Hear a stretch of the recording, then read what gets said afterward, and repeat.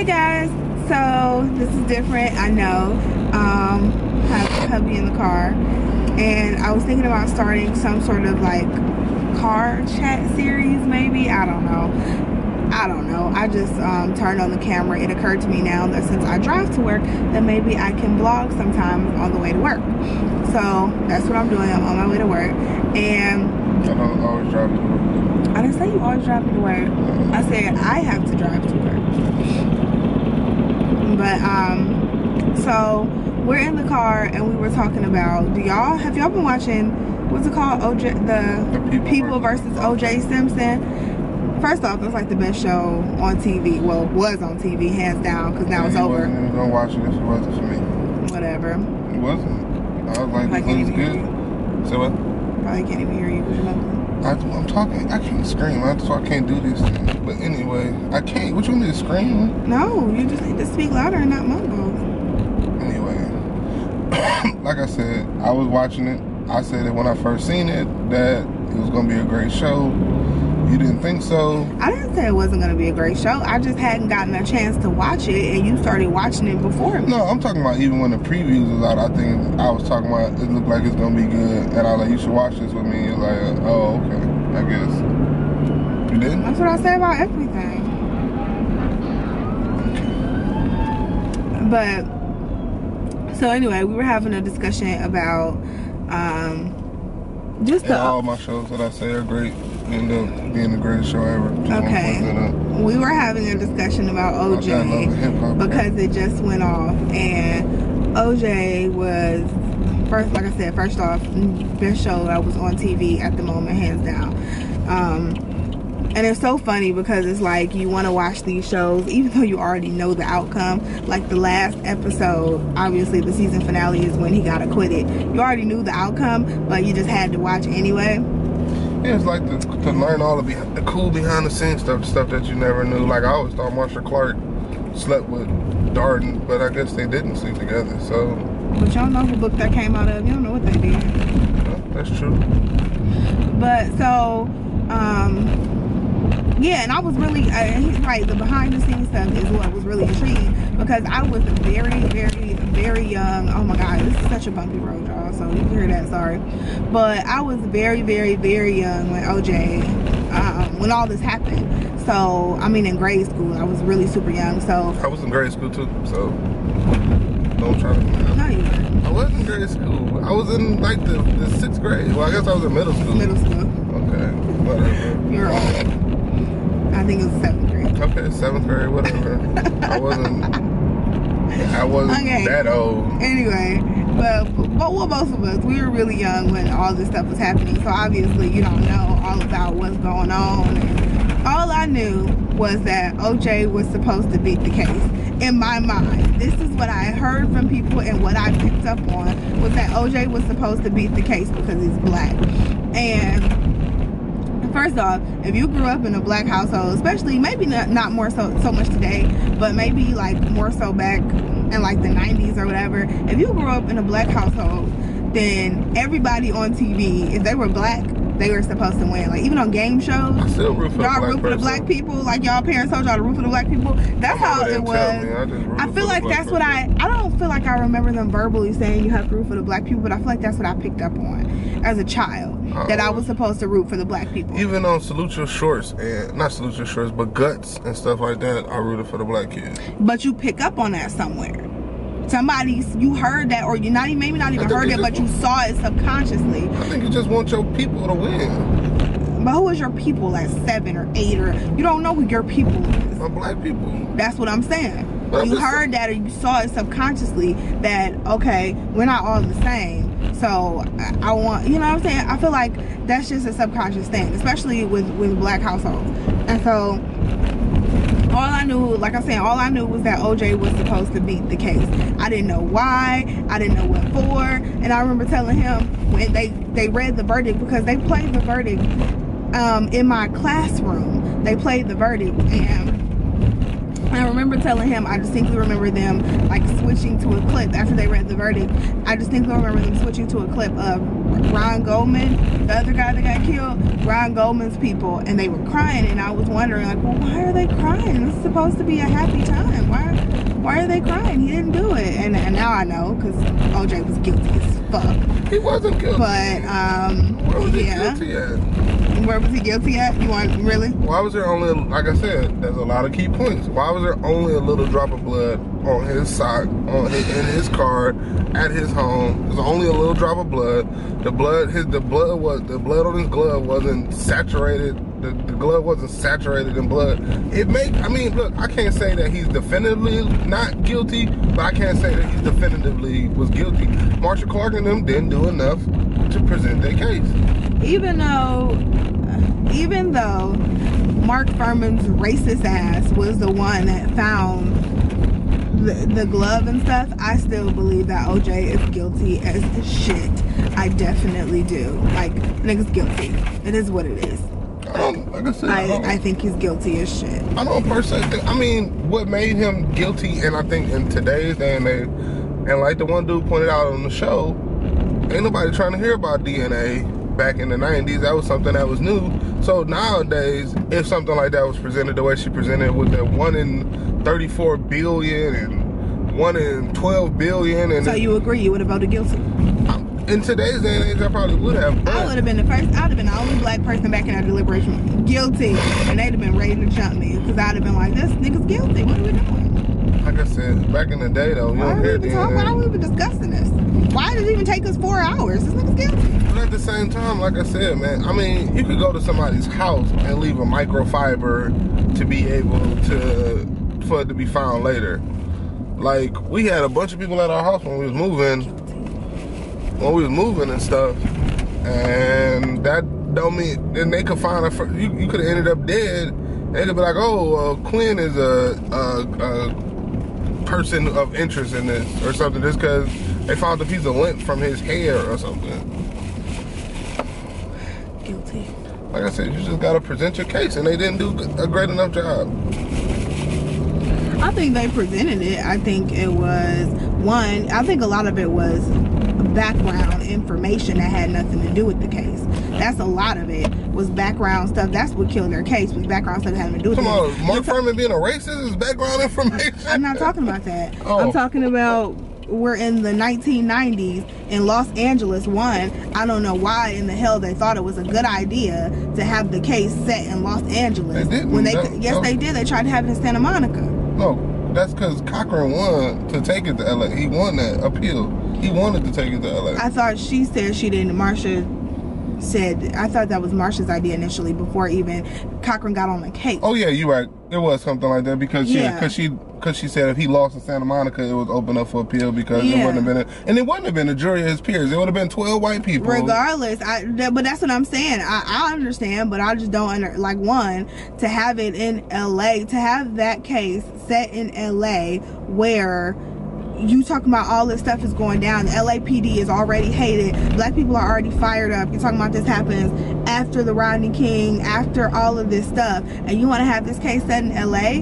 That didn't make any sense from the beginning. Like, that's where OJ won. Like I said, they would have won. A jury of black people. But that's a jury. That's what his peers is. Black people. He's a black man. That's a jury of his peers. I know that, but there was no way you was gonna win at that time. Set in LA with all that stuff going on, there was no way you were gonna win with a jury full of black people. Regardless, they could have. OJ could have stood up and said he was guilty. They'd have been like, "Nah, they coerced that nigga to say that he's innocent." Don't keep dropping the N-word on him. I'm just saying. But I'm just saying. What I'm saying is this: like she said, that just opened. So they would just would have had to do the trial twice, because they would have just been like, this wasn't a jury of his peers, and they would have had to do the trial all over again. Who wants to do that? That's why she wanted to keep where she lost, was she didn't pick strong enough jurors that she knew had her back. She lost all her jurors. That's what happened. Because she had a strong jury, and they Johnny X'd out all her jurors. Yeah, she had a pretty strong jury, but it's a nice house over here. Some decent houses on this little shit. They just started building all these. Oh. Yeah, well, not just started. My uncle moved out of here back in, was that like 04? So yeah, like 04, 05 they started building. So these houses ain't that, almost 10 years old maybe. So I take public transportation to work. I know I told you guys this before, but I did get a new job like 3 or 4 weeks ago.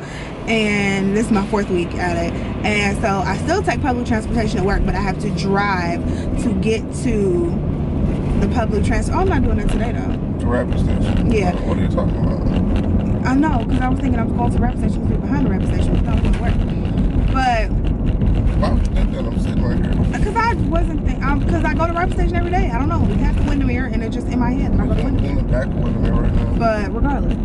But, yeah, so I take public transportation to work on most days, but I have to drive to get to the public transportation. And so, like, the rapid, it's called the rapid. It's like a train. Well, I don't take the train though.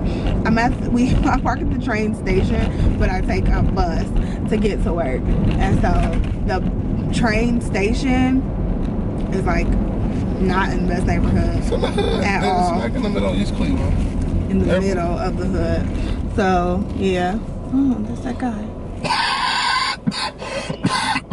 Who was that guy? You know. Is that the one with the coat? Huh? Is that the one with the coat? No, that's I was being funny. Oh, he's one of those guys. Yeah. Oh, okay. I'll send no names on camera. The guy who be healing people with his coat. With his coat? You ain't seen the guy who be slinging his coat around and he be making people fall and they be healed? You ain't seen that? Oh, yeah. Long distance healing. No, don't be smacking people with his coat. I'm gonna have to the Shade Room post it. You have to check it out. That Martin episode gave her a long distance healing. Yeah. Gave Mama Payne a long distance healing. It was $150 or something like that. Oh my God. But yeah, you gotta check. Shade Room got it, and then Shade Room had posted it like, I need that coat, and he just smacking people with his coat. Y'all be following the Shade Room? They have all of the tea, okay? All of it. I be so nosy. I'm like, I gotta get my life together. I be all in people's business, celebrities' business. Yeah, like you know them people. I know.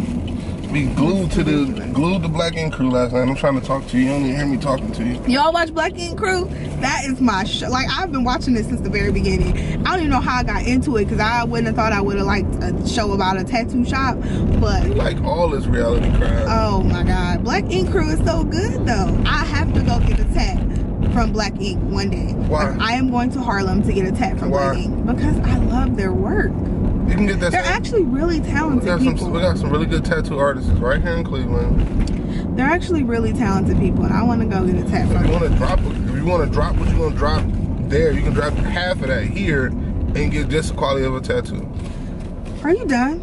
I'm just saying, you don't have to go to Harlem. Yes, I am dad, because you're gonna be spending my money down there, or part of my money down there. So yes, you don't need to go to Harlem. What's his name?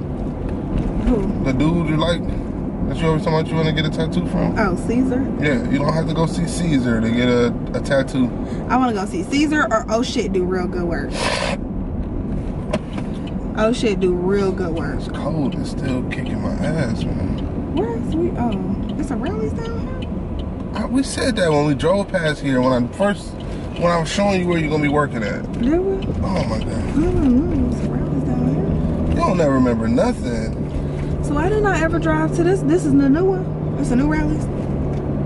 Yeah, we said that when we rode past it a few weeks ago. I was going to say, why did I never have to drive to that rallies to get buns when it's right around the corner from 105? I'm sure. And I went all the way to Buckeye.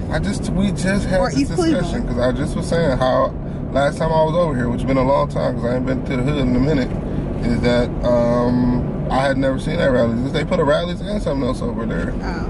I was just talking about that. Well, this ain't my neighborhood. I don't freaking this neighborhood. I don't mean you can't remember a conversation we just had a few weeks ago about it. Look, I don't. Okay. Obviously. I'm driving back through there. That was all them houses and apartments and stuff. That was too much. Go right up you.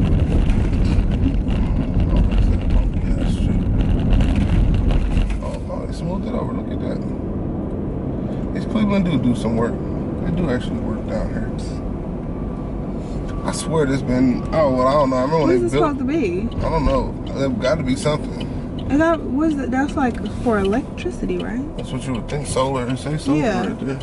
I remember when they first tore down, these used to be apartments right here. I remember when they first tore this down. Yeah, because next door to it, like the building right next door to it used to be a juvenile jail facility. Because my brother was in there.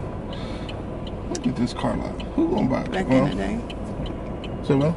I said back in the day. Who's gonna buy a car? Or somebody, you know what? My brother. Somebody would buy a car from there. And then they'll be coming to see me in a few weeks because it broke down. So, these people. You want how much for that? Anyway. Yeah. I'm happy that you enjoy some real TV when I make you watch real TV. Whatever was that, Bill? Like real actors, you know, who go to school to be actors and actresses. Because they all, man, back to OJ, they all played the shit out of their parts. Like, I mean, first off, they look like them. A lot, like, they looked like them, and exactly, they all like played the shit out of those parts. Courtney B. Vance, Angela Bassett was probably like, yes, baby. Courtney B. Vance was killing it as Johnny Cochran.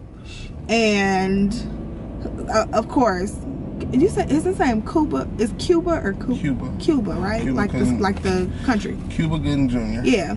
Of course, Cuba was amazing. And he the only one who didn't look like the person that he was playing. He was the only one who didn't look like the person. But he was amazing, hands down.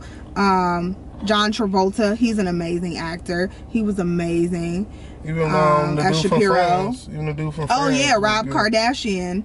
Or Chandler from Friends. I don't know his real name, but he was amazing as Rob Kardashian. So, you know what scene got me the most out of all that, from the acquittal to the whole, even the play out of the show, like the most like climactic scene to me was the last scene. I thought they did that perfectly when he realized that he wasn't a white dude no more. It wasn't a black guy who had white friends. He was just a black dude now. That was good. He was so out of place with all those black people at the last party. Did y'all see that? He was so out of place, and it was like all of those people that he thought were his friends were gone. And it just shows you how, I mean, maybe not today, but it just shows you how bad,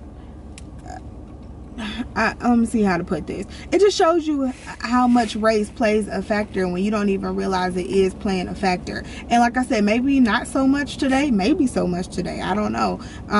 But I don't think it's as bad, obviously, as the mid-90s or early 90s when you're talking about race relations. But I just thought that scene was really deep for the fact that, like, it was like, I mean, he was asking throughout the whole show, where are all my golf buddies? Right. Where are all my friends on the police force? Where are all those people? Once that case set in, he was just another black man. N-word. Just another black man. And he found that out the hard way. It was like, all right, well, at the end of the day, you know what I'm saying? And all those people who was pulling for him had no idea. Well, the people the people who really knew OJ, like when they did this little behind the scenes thing that they did on E60, a lot of them people talked about how OJ left and never came back and never did nothing for the community. Not to be bashing OJ or nothing, but how he left, never did nothing. Not saying that you gotta do anything for your community. Me and CC had these talks all the time, but basically he just didn't identify with black people. You're not obligated to do anything for anybody, but don't be upset or don't feel weird when you don't have their support backing you either. Which, like I keep saying, especially at that point in time, it don't matter who OJ was. The only thing that mattered to black people was that he was a black man, especially in that setting, and he was going against the LAPD. Yeah, we just wanted to win. We had lost on camera video footage of a black man being beat, and we lost. And it was like, all right, well, I'm saying we because I identify with black people. I know I get, but yeah, we just wanted to win one. It was like, we didn't care how bad it looked or whatever. It was like, no, we got this racist cop. We've already lost to racist cops once. We need to win this one. That's all. It could have been Osama bin Laden up there, and if his name was John Smith and he was black, they would have been pulling for him too. That's why I said OJ could have stood up and been like, I'm guilty. And they would have been like, he's a lie. Sit down. You're still innocent. That's what would have happened. And I mean, it is what it is. Like, I mean, you knew that was, but I feel like you knew that was going to happen. I do. But I feel like you knew that was going to happen. I mean, you had people with signs when he was on the freeway running. You had people with signs talking about "Go OJ, go." They didn't know the situation. They didn't know what was going on. They didn't. I mean, you know, back then, obviously, there's no social media, so all you going off of is news outlets and, you know, his people, whatever that dude name was, Malcolm Jamal Warner played. His people called, yeah, Ace. His people calling into the police station, telling them what they wanted. That was the only communication they had with OJ. So like I said, it wasn't no social media. OJ couldn't have posted on Instagram or Facebook or nothing like that. Like that's all they had. Well, and no, actually they talked about, that's part of that series I was telling you I watched, where they talked about ABC, NBC, and Fox. This was the first time. This was actually during the NBA Finals when he did that. And the executive producer, or whoever you want to call it, who run ABC with the channel 5 at the NBA Finals, like Game 2 of the NBA Finals being broadcasted on, and he had to make a decision. Every other news outlet was flashing to the oh yeah, I saw that. They showed that little clip, and he was like, "Are you kidding me?" Yeah, he like, "You gotta change. You gotta change." Yeah. I saw they flashed to that, and it was like I said, NBA Finals. I mean, the news channels could follow the car, but they didn't know what. But what I'm trying to say is nobody knew what was going on inside the car. He could have been holding AC hostage. Hell, we didn't know, but people was just outside with signs like "Go OJ, go." Like that just let you know the tone of the city and what was about to go down. Oh yeah. Sad, but even like I said, that was another climactic scene, is when Johnny Cochran was watching Bill Clinton, when Bill Clinton said, well, maybe we need to start looking at it from both sides, and we still ain't hit that point yet where we get in arguments. People, I know you done got into your fair share of arguments on Facebook and other social media outlets. I know I have, and with people who just don't understand, like they still think it's not different to be black in America. I mean, I don't know. So I mean, I think it's race relations in America. It's sad that what was that, 20 years ago, that we're talking about something 20 years ago and we're still having the same issues with police and minorities, and we're still having these same conversations. People not understanding that it's different to be, I ain't gonna say completely black, but black or under, what's the community, urban community. I'll say urban community, because you got some people who not black who get targeted by police as well. But it's a problem, and people don't understand it. And we're going through the same thing that we were going through 20 years ago, 30 years ago.